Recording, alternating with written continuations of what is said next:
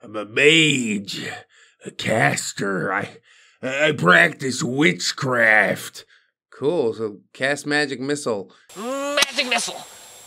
Magic missile! I'm out of mana. I need a Hello, friends. Trace amounts of science. There's quite a few one-off Neckbeard stories laying around my personal subreddit r/ReddX reads, also from the actual subreddit, and I figured I'd knock some of those out today. Might be a mixed bag, but the first one that I have up here looks like an absolute banger, so let's hop into it. Thanks so much for being here today. Magebeard by user Pens and Shame. Longtime lurker here. I've been wanting to share this story for ages. Enjoy. Yes, I might. So this happened a few months ago, on the day of the eclipse back in April. I, 28 female, work as a stripper in a mid-sized US city. I've seen the absolute worst of men in my job. Alright. No, it's not alright. I'm out of cash. Hey, you take bank cards? Sure. From explaining my degree to me, I'm a grad student, to insulting my coworkers in an effort to impress, to quote-unquote tipping with a rolled-up napkin. I thought I was long past being surprised by male depravity. The day of the eclipse, though, I was proven to be very, very wrong.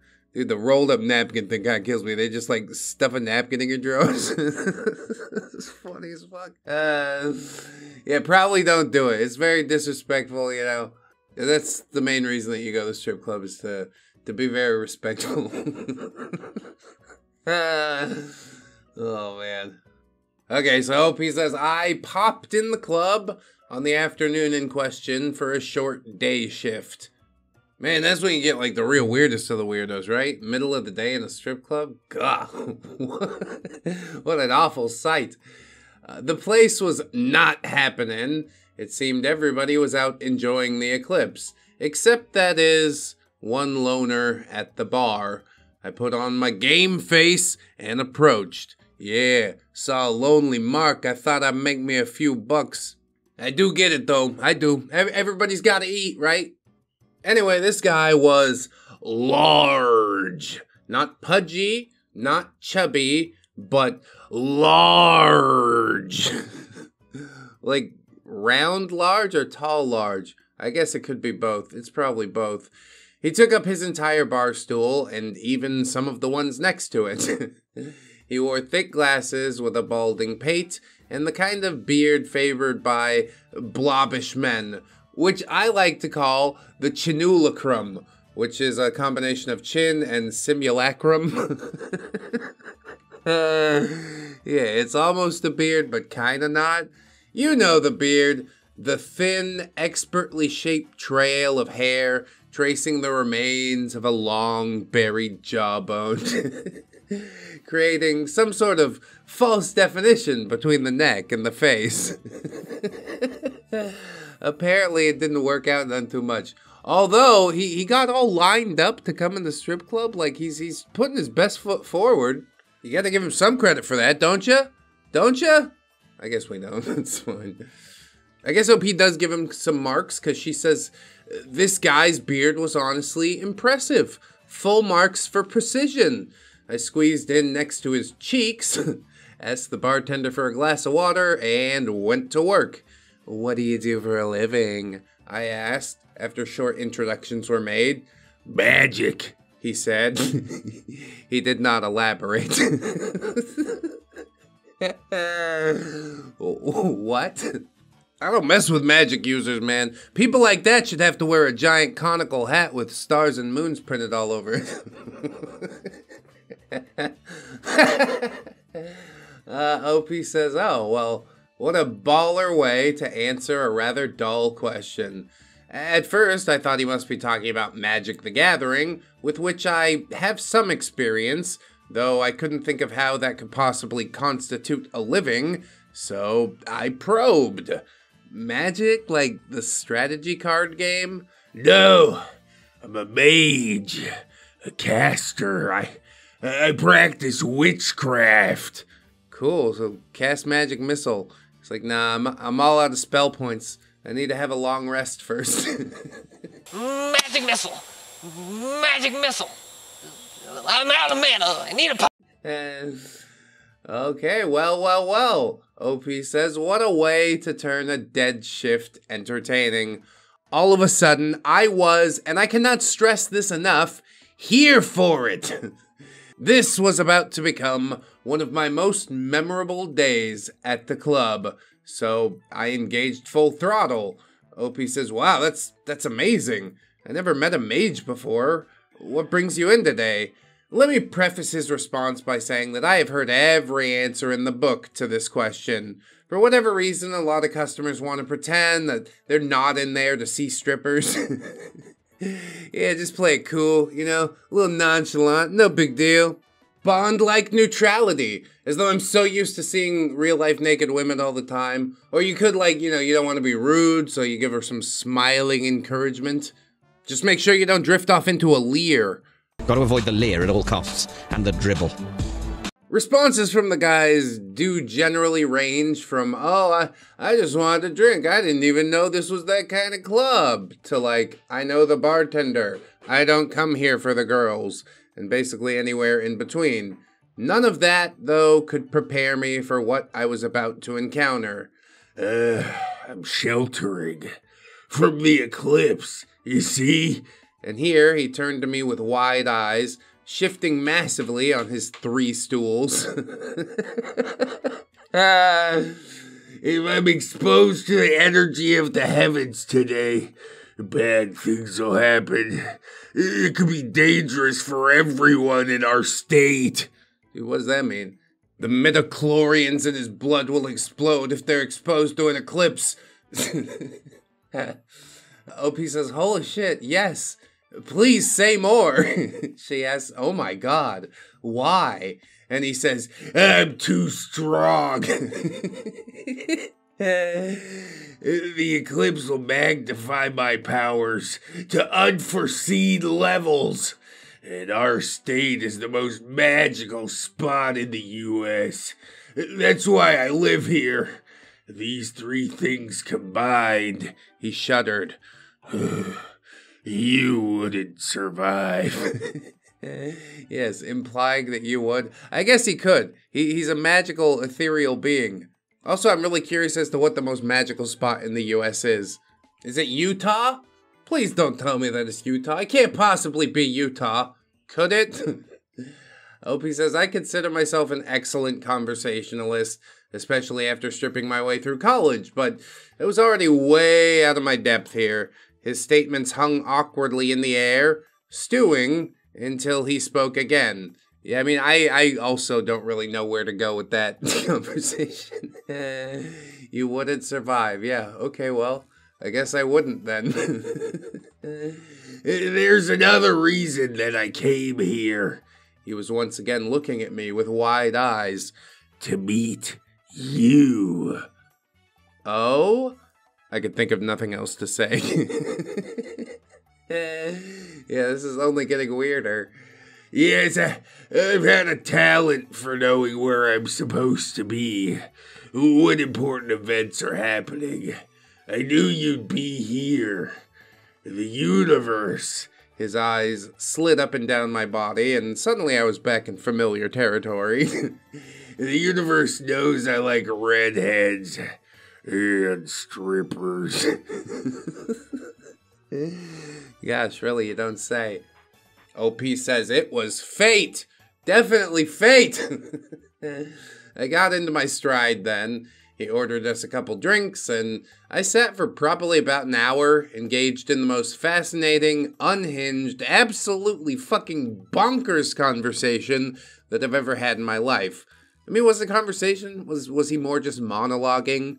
I don't see where there's much room for anybody else in this, this diatribe, this delusional fantasy. And then if you do, like, buy in and do the back and forth, you're sort of enabling it in a way, but also he's paying you money to enable it, I guess, so whatever.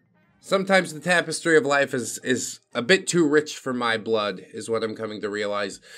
He spun a picture of his life that seemed compiled of equal parts spy movies, comic books, and video game plot lines. Yeah, so that's when I fought Metal Gear. Wow, neat. As best as I can remember, this was his tale. Magebeard was born in our state to poor parents, parents whom he never knew. Yeah, this is just his D&D character. He's an orphan, raised on the streets. He said he was taken as a baby from his family to the CIA because the government had clocked an unusual amount of magic in him. Ladies and gentlemen, we got him. Yeah, instead of a letter from Hogwarts, the CIA just kidnaps you.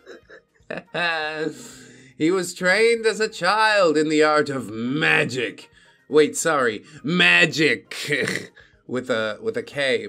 And he quickly rose to the top ranks of the CIA mages. How many were there? How many mages does the CIA have? He rose so high, in fact, that he was able to break ties with the CIA and go on the run. Yeah, and when you go on the run, you definitely want to stay in the country that is like the CIA headquarters.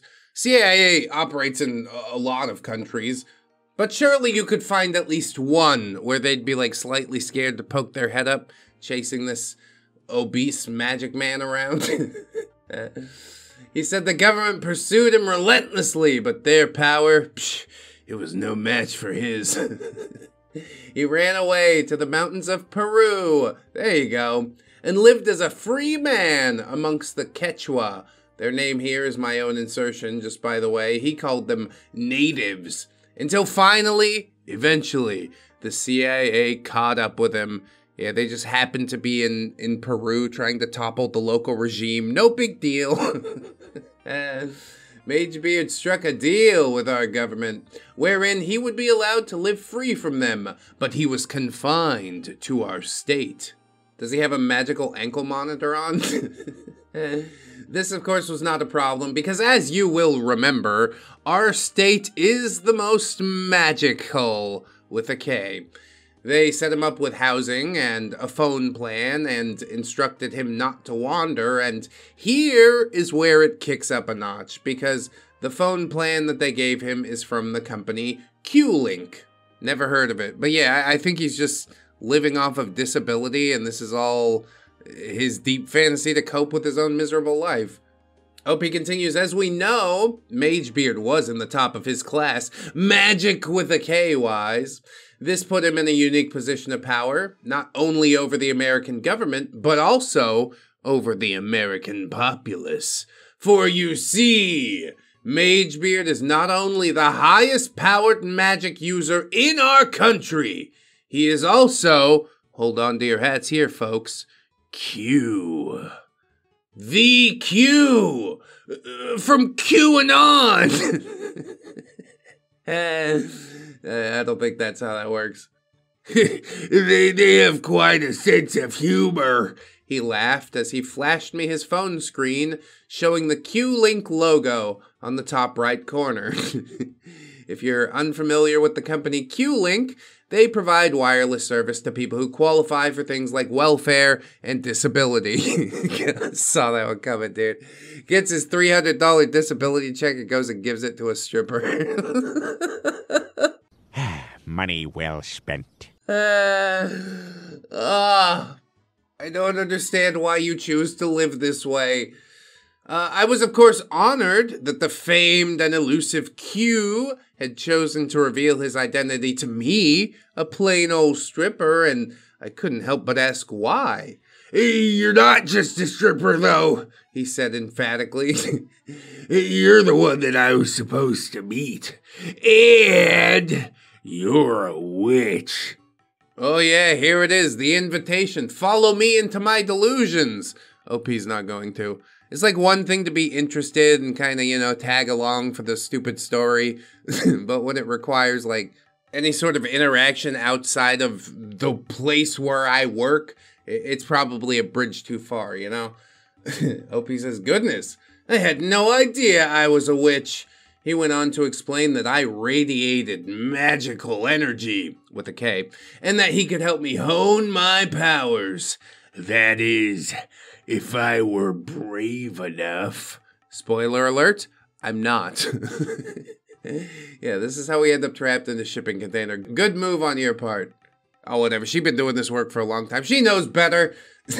The conversation then turned to me, and this is where things start to get really neckbeardy, because Magebeard had a habit that is extremely common among strip club patrons. He was an "I know you" guy.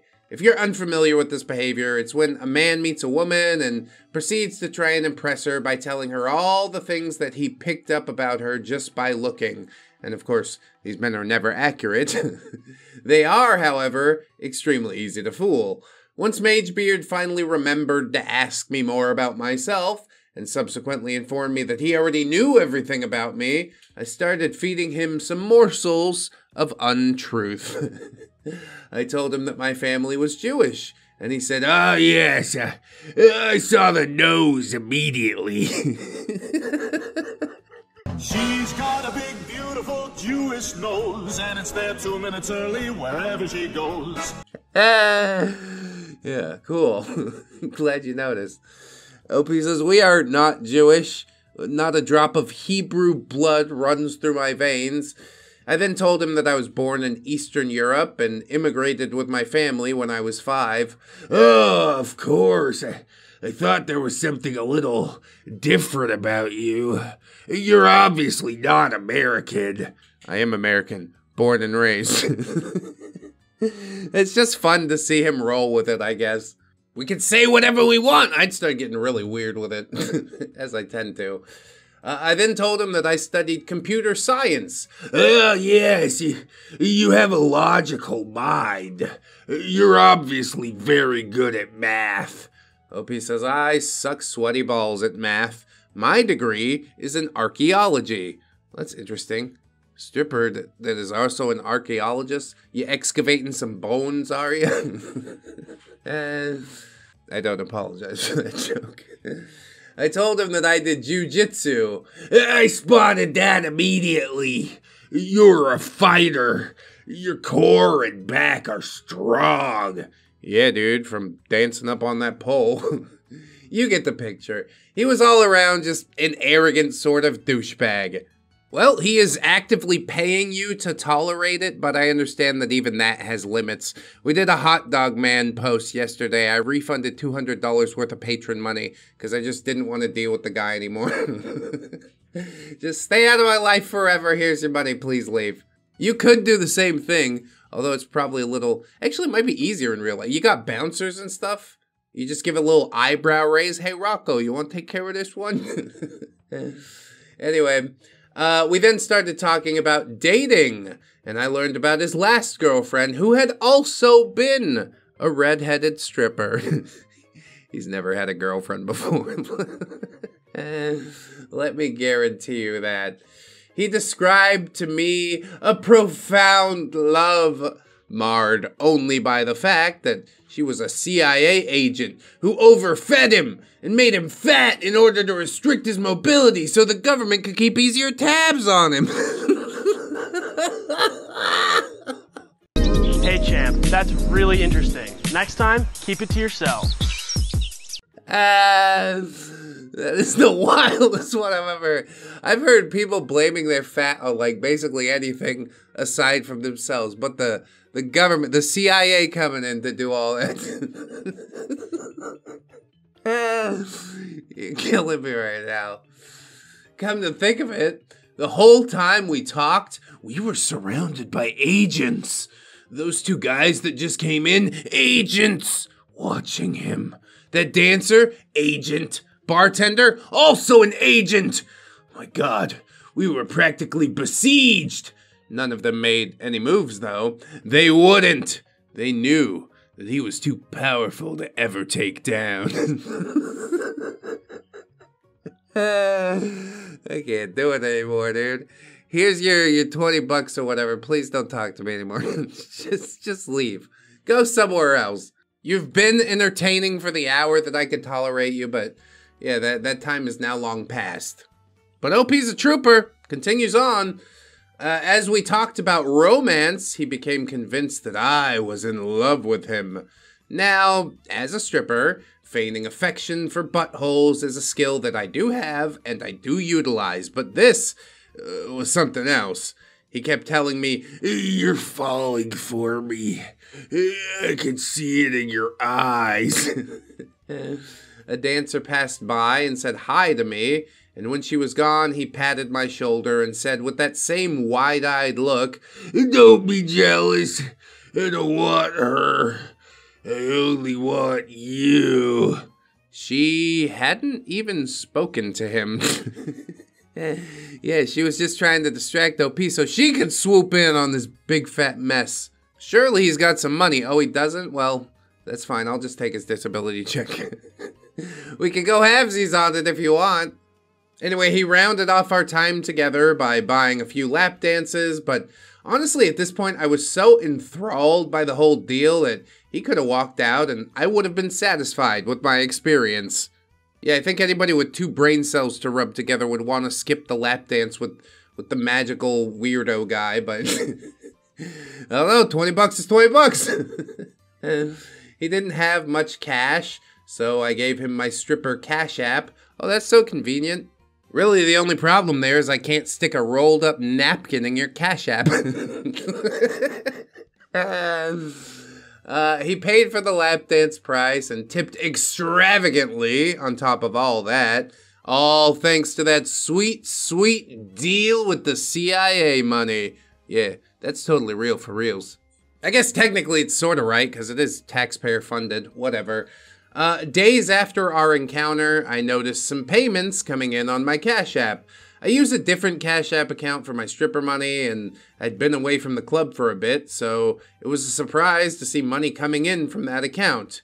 It was Magebeard, sending me payment after payment with little romantic notes attached. I sent him a note back, thanking him for his patronage, but letting him know that I wasn't interested in seeing him again. The payment stopped, but he didn't rescind the ones that he'd already made, and for that I am actually quite grateful. It's tough out there, even for us Magick with a K, folks. That is one of the wildest rides we could have taken, you know? We got like Magick mixed with John Wick meets Jason Bourne, and just, I don't know. It was going all over the place, and I, along with OP, was totally up for the ride. The problem comes when he invites you to go back home with him, and potentially then the ride would never end, and if it's not fun after an hour or two, you can only imagine how miserable it would be after a year or two. This guy's never had a girlfriend, he picks up on strippers and thinks he's a big man because of it. It's all to keep that ego nice and inflated, you know? Gotta keep it perked up. What better to do that than to lie about my welfare phone and tell people I'm part of QAnon.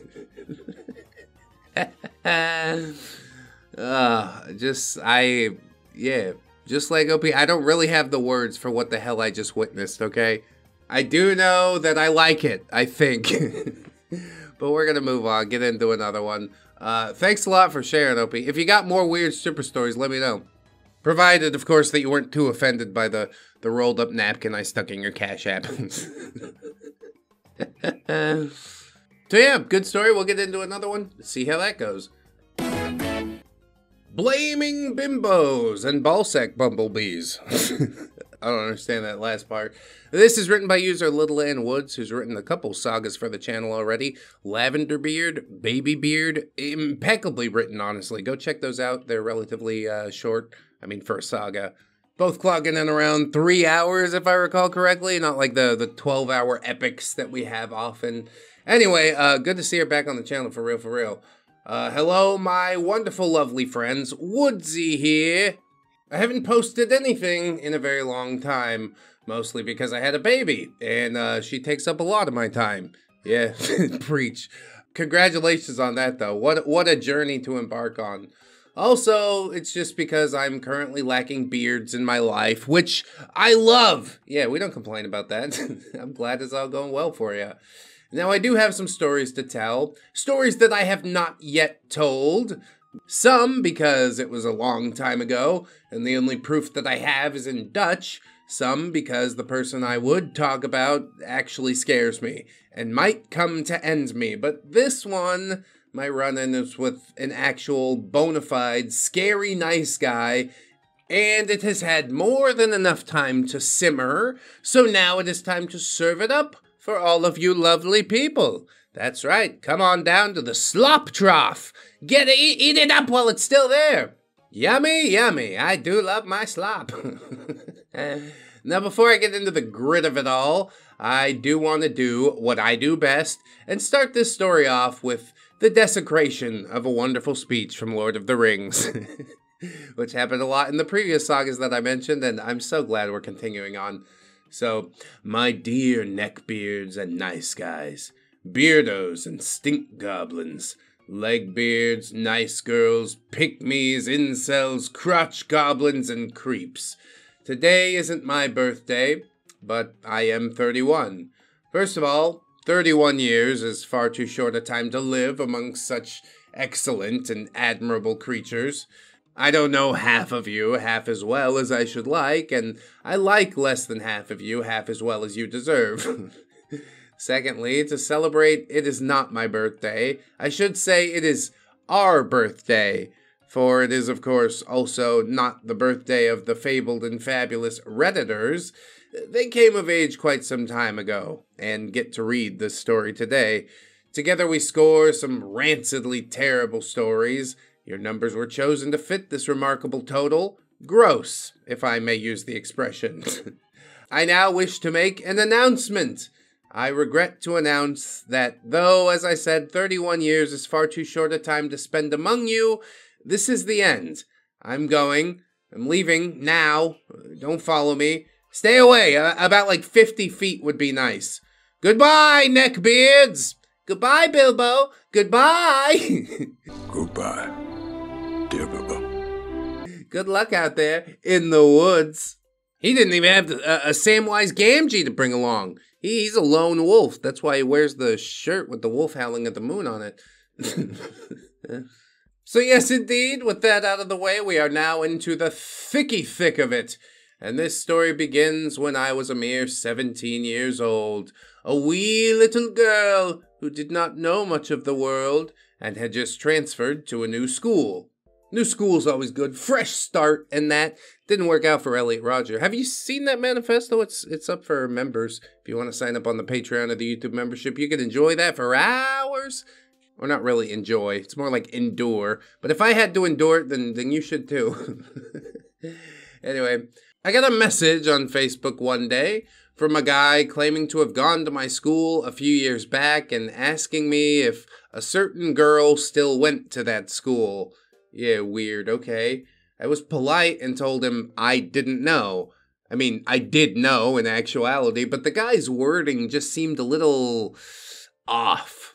At school, I asked about the guy to the classmate who knew the girl that he had asked about, and she told me, we'll call this guy Gollum. You'll see why later. She said that Gollum never went to our school.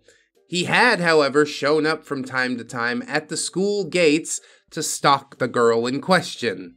Oh, it's 3 o'clock. I gotta get off my McDonald's shift so I can go cruise for high school girls. Get the hell out of here and stay out, you pervert! It's not a great look, I gotta be honest. How old is this fella? Does he just go to a different school, or, yeah, is he doing terrible things that I should be even more angry about? I guess we'll find out, maybe. I will pause here for a moment to tell you that yes, I'm an idiot. Yes, I should have blocked him immediately, but as those who have read my previous stories know, the growing of a spine is a fairly new occurrence. It takes time, I'll tell you that. 17 years old? You still care a lot about what people think. 30 plus years old, you don't give a shit no more, and it's so freeing. God, I'm so grateful. Anyway, I was glad that I hadn't told the guy that I knew the girl, but yeah, I also didn't stop talking to him. Mostly because I just came to a new school and didn't know anyone and needed someone to talk to. Yeah, but does it have to be that someone?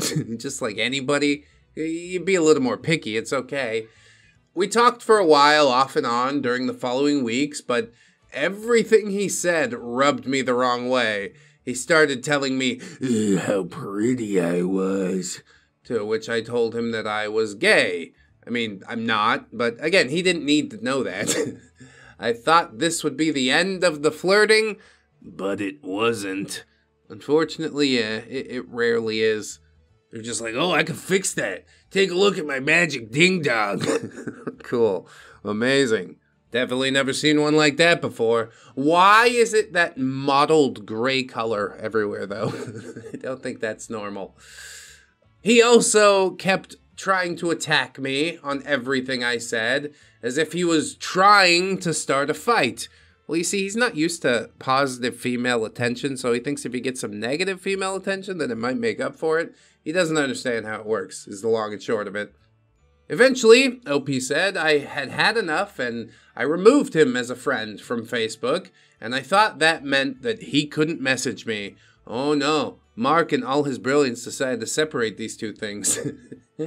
And he could message me, I know that now, but this was a long time ago. Hence, the following rant ensued. I'm going to post the original text here, but as they are in Dutch, I'll also put the translation into the post. And yeah, if you do speak Dutch, I will scroll the text messages across the screen as I'm talking right now, but also I wanted to point out that you got a little ReddX logo. Does that ReddX podcast that you're listening to on your phone? It's beautiful. It's beautiful. You love to see it. We're started uploading on the podcast services again, Spotify, iTunes, Google Podcasts, which I think is going away soon. But yes, all that to say, now you can have your ReddX on the go! Not the most up-to-date or relevant stories, but yeah, you know, beggars can't be choosers, I guess. Speaking of which, we should do some more choosing beggars. Anyway, Gollum's not going to get a Gollum voice because my voice is shredded already. I'm so tired, but it's fine. Gollum says, fuck, you are stupid. Art school reject without talent who wants to get a worthless diploma in criminology. I mean, better criminology than archaeology, that's what I say. What a joke. Better stick to women, because I'm the reason why you hate dongs. I want to be the reason, because I'd bang you into a wheelchair, you bimbo. It's a lot of big talk coming from a little man, you know? What are you really going to do with that needle dick? Only reason anybody would end up in a wheelchair after that is blood loss. Dude says, also it's you, not your, lol, you're dumb. And OP says, no, just dyslexic, you ballsack bumblebee. Which is an insult that sounds better in Dutch, I promise. It kind of slaps in English, too. There's 4 B's in it, it's got a bouncy feel. But yeah, I guess in practice it's about the same level as calling somebody a piss kidney. You piss kidney? Oh. Asshole. Yep, nice insult. Gollum responds, you know, when I'm looking at your profile picture, I can't say for sure if you're a human or a troll. You can't handle me. Why don't you just block me before I lay you down at my feet, biatch? Winky face. And of course, it's the winky face that really does it for me, says OP. I mean, that's true. As soon as you receive a winky face, there's just an undeniable bond of attraction. That's how it works. Woodsy says, well, I don't know how to say this. Am I supposed to have a higher opinion of you now? He really is just desperate. Any sort of attention, any sort of response, he'll hoover it all up, take what he can get, and keep on coming back for more. Well, you give a mouse a cookie, you know? And then Gollum says, you're already handicapped. Damn, the university must really be lowering the bar. Then he sent me some link, which I couldn't open, and told me that it reminds him of me. And OP says, yeah, I don't know what the hell it is you sent me. I can't open it, but it probably wasn't all that nice. I didn't know that it would hurt you so much with all this. With which I was referring to the friend removal, of course. Then OP says, and I'm sorry. No, bad me, bad! But I was so done with your commentary. Yeah, definitely don't apologize, but it's good that you know that, you know? You're holding your line and it needs to be respected, and I make no apologies for it. Although I can't be surprised that he was so hurt. This doesn't seem like the type of guy who has many prospects on the horizon, if you know what I mean. That's why you're cruising for high school girls. They are legitimately impressed that you have a car and enough money to take them to McDonald's. That's all it takes. Gollum then says, You seriously think that ho-ho I give a rat's ass? For all I care, you walk off the side of the earth or blast your brains out of your head. I couldn't care less. And I'm not even surprised you did that, because you're one of the ugliest people I ever seen. Wasn't he just calling you, like, beautiful before? It is nice guy. What a switch. The mask really slipped, didn't it? Even Smeagol from Lord of the Rings is better looking. It has more charm. The only thing you're good for is drinking seed and laying at my feet. Reality check. Screw off now, you bimbo. Yeah, sounds like a real peach, doesn't he? It's also really weird to bring up Smeagol in the middle of an argument. It might be different in Deutschland, I'm not sure. Wait, Deutschland's Germany. Where the fuck do they speak Dutch? Netherlands? I can't remember. There's so many countries up there and they're so long and smushed together. It's fine. It's fine. We are clearly dealing with a degenerate individual. I lean towards put him up against the wall. We could solve this situation right now. OP deals with the situation in her own way and says, yeah, then I blocked him and I also reported him to Facebook. His Gollum proclivities aside, the man did scare me. And for a while, I feared that he might come look for me, as my school was not that big, and he had come to it before in search of a different girl. Luckily, this guy was all talk. I mean, yeah, of course. Terminally online, do nothing. But high school girls don't know that quite yet, you know? I think putting him against the wall is the safest thing. It's the best thing for everybody, okay? You might think I'm cruel now. You'll thank me later on. A few years later, I showed all these texts to a friend. His account had been removed, but I remembered his name. I looked him up on Facebook, and lo and behold, he has a brand new account. A very public, very open account. Oh, you love to see that, don't you? Let me crawl around in your brain for a little bit. The very first post that I found on this new Facebook was him ranting about a girl that broke up with him and him wishing that she would get R-worded. He said a lot of nasty things, and so did his friends. I mean, birds of a feather. Big group of creepers just hanging out on Facebook. Who ever heard of something like that before? OP says, so yeah, I reported him to Facebook. Again, because yes, I'm petty, and also he's a creep, and his account did get removed. Again, I don't remember the name anymore. I'm amazed I even found these texts, but here we are, 14 years later. I wonder if he ever got to give his precious ring to the Gollum girl of his dreams. Oh, thank you, precious. Proposed to me by the rotten pool. It's nice and cool. All I wish is to catch a fish so juicy sweet. It's just a good opportunity to do the Gollum voice. A little bit. If I had to guess on him, like, finding a woman that would actually put up with all this shit, no. No, it's not gonna happen. I don't care where you go in the world. People have, like, a base level of self-respect. Although that's less and less true these days, I guess. Well, anyway, I'm not gonna go there. Thanks for reading my nonsense, my dears. I hope you cringed as hard as I did, both at his and at my old spineless self. I won't be apologizing to you guys, because I'm dyslexic, you ballsack bumblebees. Love you, Woodsy. Out. Good to see you back in the mix, Woodsy. For real, for real. I don't know much about bumblebees inside my ball sack or whatever, but what I do know is, yeah, creepers be out here creeping all the time. They never stop. That's why I had to get my kid off the internet. I let her check Facebook on the desktop. At least I know what the fuck's going on. I'll let her play some online games and stuff. At least I know what's going on. But yeah, to just let a child run wild on the internet, that's why I grew up as fucked up as I did. It's not a good idea. Let's preserve some innocence for a little while. I know immediately everybody's trying to throw that out the window, but I think that's a mistake. I think childhood innocence is one of the most precious things on the planet. And this fella, well, obviously he's only out here to corrupt that, to maltreat some high school girls who might not have the self-respect to stand up for themselves. So I would say even 14 years later, yeah, fucking put him against the wall. It's fine. The paperwork got a little bit lost, but now we have it, so we have to make sure it's completed. That's all it is. Maybe next time you'll not consider screaming Mel Gibson rage threats at her. Yeah, she broke up with you for a reason, you know? It's not my fault you don't know how to fucking hang, which is like been made more clear than ever just from this singular interaction.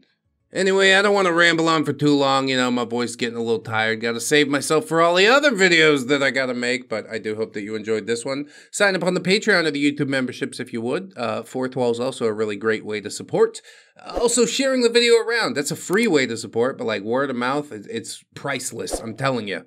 They'll probably like me a lot better if you're the one that introduces me to them or something like that. I think that makes sense.